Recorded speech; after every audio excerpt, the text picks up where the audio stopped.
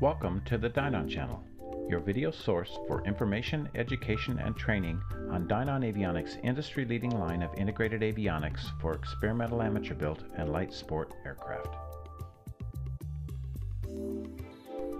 Today's topic, SkyView system, map info feature. In this video, I'd like to demonstrate how to make use of the info function on SkyView's mapping system.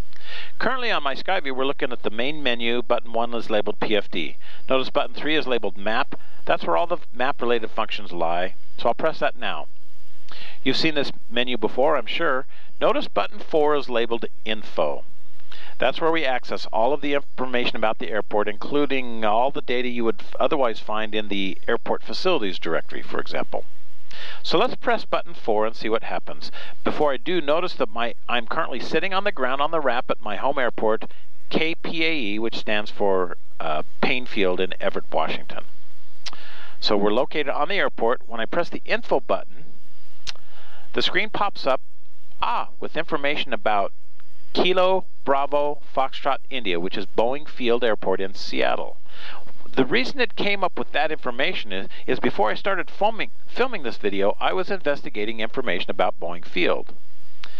And the system tends to refer back to prior info information that it knows you were looking at. In my case, there's a couple ways that I can get to Payne Field information. The quickest would be for me to press the nearest button. You've seen this probably in a prior video. If I press the nearest button, I'm going to see a list of the nearest airports to my location. And the airport I'm sitting is at the top, of course. So with Payne Field highlighted, if I go back to the info button, now the info page shows me information about this airport. To reverse that sequence, let's say I did in fact want to see information about Boeing Field, I would go back to the nearest list, rotate my cursor down to highlight Boeing Field, and again when I press Info, now the list is showing me Boeing Field. A second way to change is to move the cursor, which currently is on the APT or Airport Information tab. I want to move that cursor down and change the Discreet Airport Identifier. I do that by using the knob in its joystick function. I'm going to click the joystick down, and notice that the cursor now highlights the first letter in that airport identifier. Kilo is the proper letter, so I'll use the joystick to move to the second character. Now I rotate the knob to go through the alphabet, and I want to get back to looking at airport information for Payne Field, which is Papa Alpha Echo. So I rotate the knob to highlight the letter P. Now I could move my joystick to the right, but notice the system pre-fills the additional characters. The system applies some logic to guess at what airport you're referring to based on what airports are nearest you. With Payne Field the airport ID properly entered, I would move my cursor back up with the joystick, and now I have access to the various tabs of information about Payne Field. So let's explore what all this information tells me. First of all, on the APT tab, we see the airport identifier, the name of the airport, and its the nearest town that it's referenced with, and then basic information like the airport elevation, the main tower frequency, traffic pattern altitude, information about fuel, and so on. It also, by the way, gives me relative distance and bearing to that airport and the airport's latitude, longitude. Now notice the other tabs across the top. The next tab is labeled FREQ, frequency. I select that tab by clicking the joystick to the right. Here we have a list of the various radio frequencies active at Payne Field. That makes sense. And by the way, if you had the Dynon SkyView COM radio installed, I could highlight any one of these frequencies, and looking down below you'll see that there's a button that says Tune COM. If I press that button now, it would push that highlighted frequency to the standby window in my COM radio. This process also works with other types of radios meant by other manufacturers. Okay, going back to the info page, the next tab is labeled Charts. I'll highlight that now. Now this tab will only be available if you have subscribed to the chart data subscription through Seattle Avionics, and the chart data must exist on a USB stick installed in your SkyView system.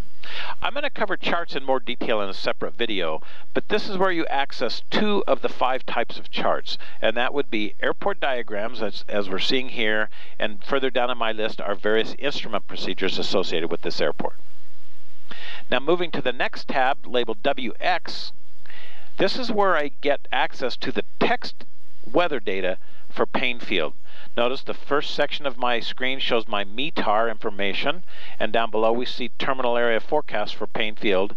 There's a bar on the right, so if I rotate the knob, I'll scroll on down and see additional forecasts. And then at the very bottom of this screen, we see winds aloft for the nearest reporting station, which is SEA, Seattle. So that's all of the text-based weather for Payne Field. The next tab at the top says RWY, which stands for runway. Here I see a list of the various runways at our airport. We have 3 runways here. The main runway, the longest, is highlighted on the left side of the screen, so I have a secondary cursor there, and if I wanted to see information about either of the other runways, I would use the joystick clicking up to highlight the middle runway, and again the top runway there. And then finally, let's look at the last tab labeled RMK, or remark. This gives us access to all of the text remarks data that, again, you would find in the airport facilities directory. The scroll bar on the right again tells me that the list is longer than will fit on screen at one time, so scrolling my knob allows me to read up and down in that remarks list.